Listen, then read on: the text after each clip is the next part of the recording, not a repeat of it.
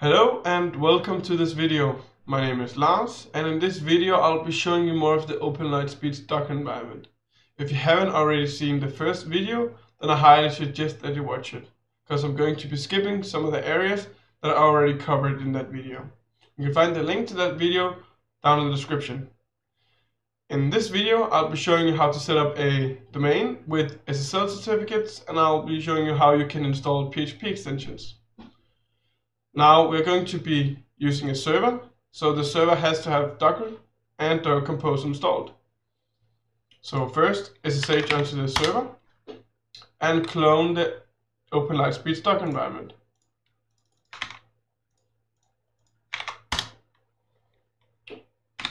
After that, navigate into the folder and change the environment variables.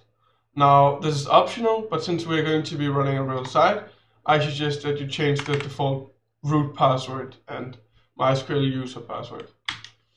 So let's change the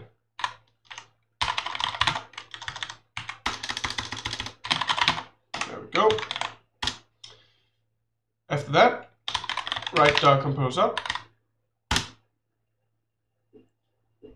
and the server is now running OpenLiteSpeed. So let's create a domain.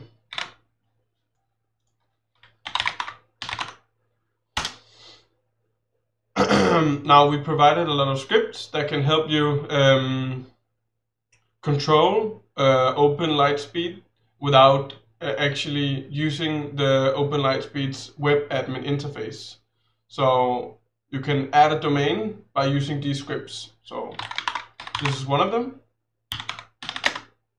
So let's write over this as hang.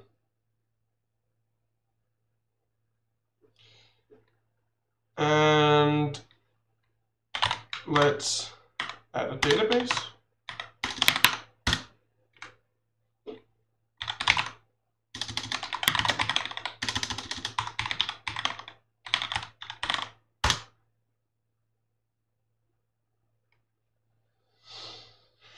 And let's install WordPress.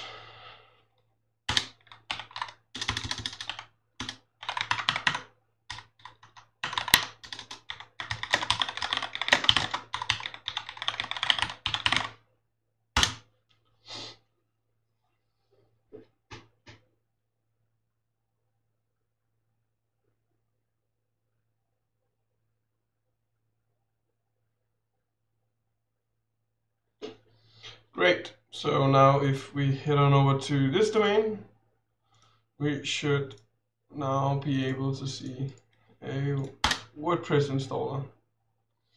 And we do. So let's just set up a site.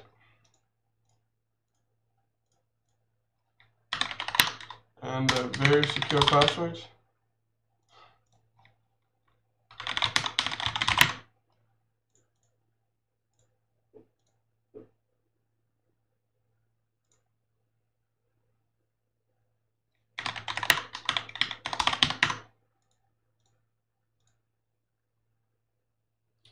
There we go.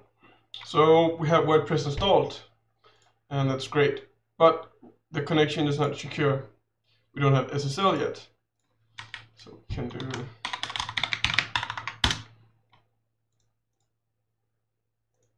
but again, it's self-signed, it's not a real certificate. So let's add SSL to the website. So we also provided a script for that. So bin acme. You can see here how to use it. So let's just say we want SSL for the domain. We'll just add it.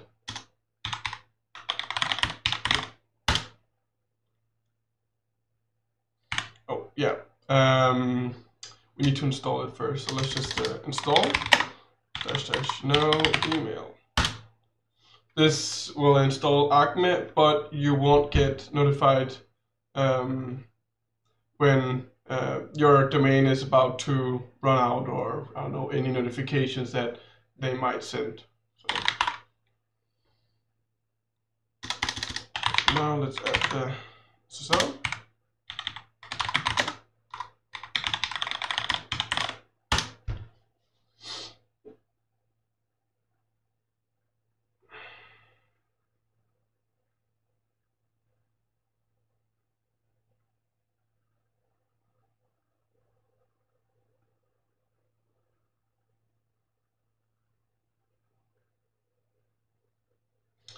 And there we go. If we now refresh, we see a legitimate certificate, validated, verified by Let's Encrypt. Great. So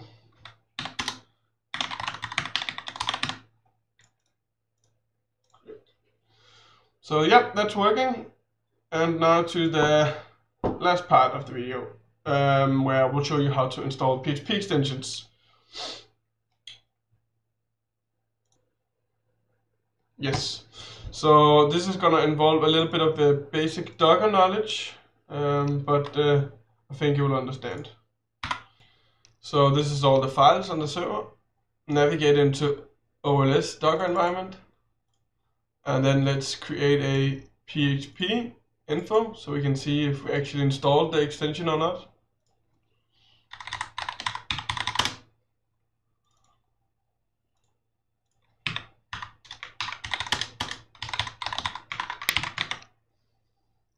And now we should be able to. Yes, and we can see currently that it doesn't have the pspell extension installed. So let's install that. Go to the root of the Docker environment and then create a folder.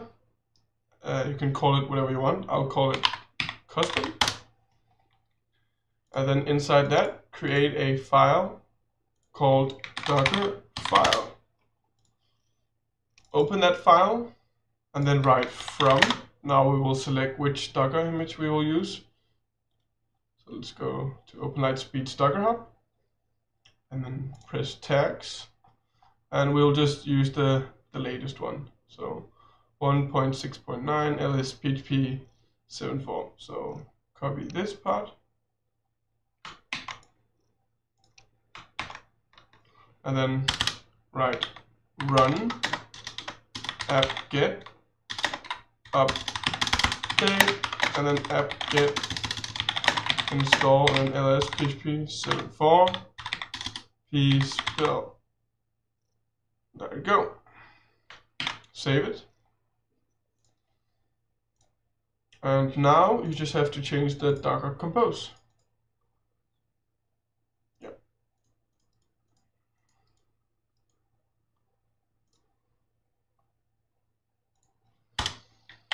So write build and then custom. So this has to be the folder name we just used, which I might call mine custom. And then comment out this line, and that's it. Now, if you go back to Docker, if you go back to the terminal and write docker compose build,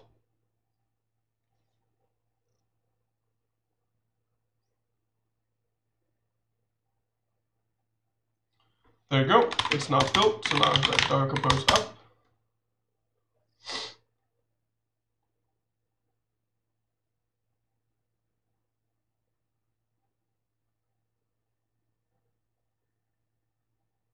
We now have pspell. So that's how you install extensions. If you have any questions, you can leave it down in the comment section below, or you can find us at here at Google groups, Facebook groups, Slack community, and the OpenLiteSpeed forums. Thank you very much for watching.